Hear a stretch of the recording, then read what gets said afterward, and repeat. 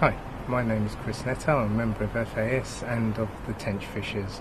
It follows a short video to run you through the Tench teaching of 2022.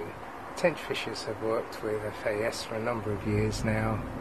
Since it started, the only gap has been 2021, when we were all afflicted and affected by the COVID situation. The relationship with the Tenchfishers and FAS started when the Tenchfishers donated a trophy for the best tench caught out of French and Great Pond each year.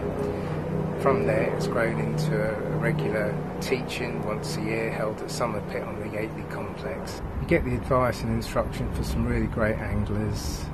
It's an opportunity not to be missed, really. Summer Pit's a lovely intimate water. It seems to suit the numbers that we get quite well. The introduction of some carp recently has spiced up the experience a little bit if you do get a carp run in the middle of your session.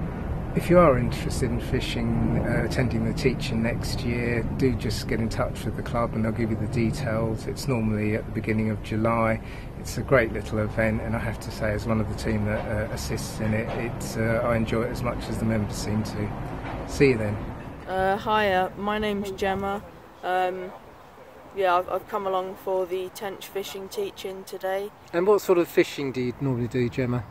Mainly carp fishing. I do a little bit of everything, a little bit on the rivers, but yeah, mainly carp fishing. And what made you interested to come along to do a tench fishing teaching? Well, I've only ever really been tench fishing like once or twice. It's just something that I was interested in. I like tench. They're one of my favourite fish, so I just thought I'd come along and learn a bit. Yeah, I enjoy learning, trying to improve my fishing. So yeah, that's really what I'm hoping to get out of it. Then Arbery and Bob Buto did this talk, and they were talking about swing tips, and it was around that time they were experimenting with the ultimate length of swing tips. Yeah. So they set up some rods. Yeah, and 3 rods. Yeah, so there was one with a monkey climber, one with a bobbin, and one with a swing tip. Yeah, and they've got a set of really sensitive scales. Yeah, and they're down the room. Yeah, and you've got the line looped around the thing, and they're pulling. Yeah, and these scales. He's going right. It's 1 ounce, 2 ounce pull, 3 ounce pull, 4 ounce pull. Like in the monkey climber, it was about £5 before it. Yeah, I know when it went up. Yeah.